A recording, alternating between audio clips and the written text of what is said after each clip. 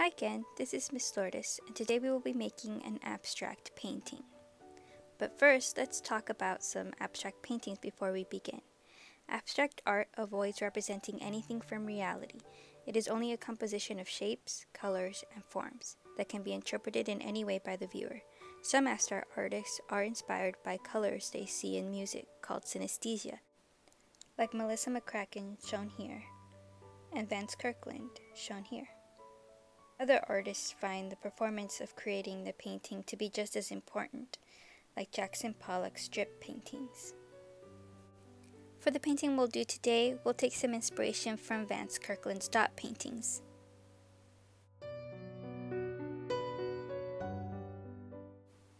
Let's begin. For this painting, I am using a small canvas and acrylic paints, but you can use any paints you have and paper too. You can experiment with different colors. Here I am experimenting with the two primary colors, blue and red. I'm using also white to make a tint of blue and a tint of red. The first step I take is block out the whole canvas with colors I mixed with a flat brush.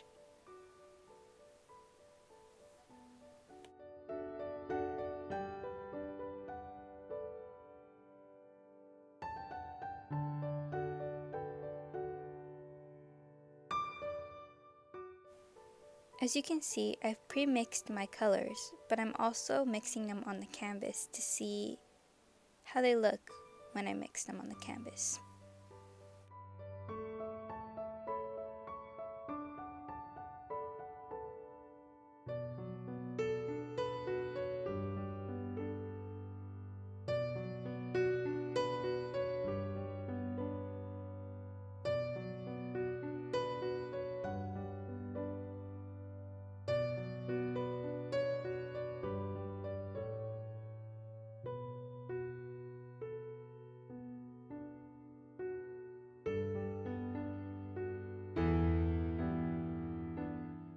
Once I'm satisfied with the background, I add some freeform shapes wherever I feel they will look interesting. There's no right or wrong way to place these shapes, so just kind of go with the flow.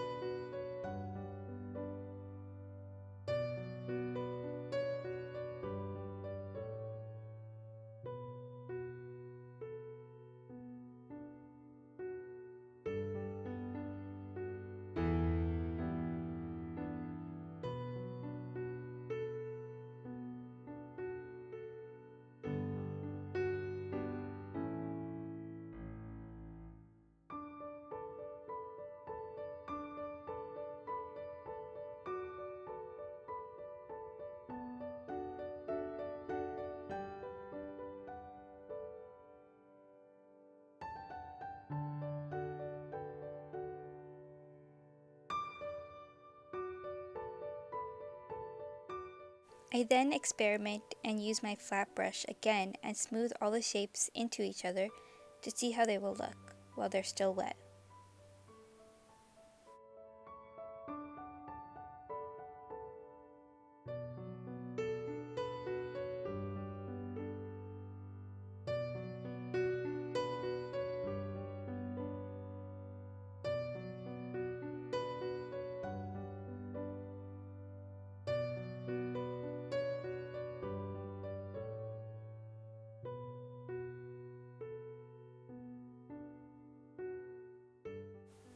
And I think it looks pretty neat.